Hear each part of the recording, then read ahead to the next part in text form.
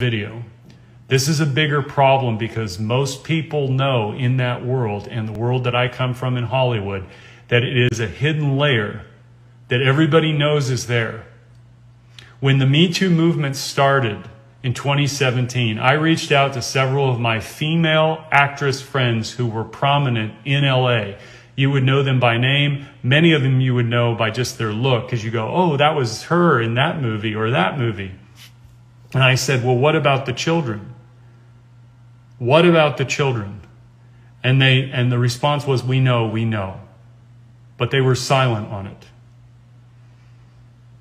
And it destroyed me, because it destroyed my illusion of what rights, human rights were, children's rights were. This is a child abuse system that we have been living in for a very long time, and it's been allowed to go on. And I will not be silent about this, because it affects every single one of us. The people on television who smile at you, who tell you stories, who give you news, are the ones who hide all of this from us. They are not talking about the real issues. They are distracting you with division issues.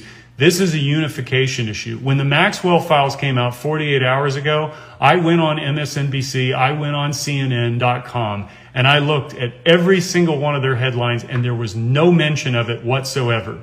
They were talking about John Lewis's funeral. They were talking about Obama versus Trump, all of the bullshit that you and I hear every single day. And it doesn't matter what side of the political equation you're on this. This is a child issue. This is a human issue. This is not a political issue. It has nothing to do with left versus right, Democrat versus Republican, liberal versus conservative, or anything you are or you identify with as in between. We are faced with a crisis of consciousness among the leadership of our banking institutions, of our media corporations, of the Hollywood entertainment industry, of the music industry. This is not about a bunch of young women who were having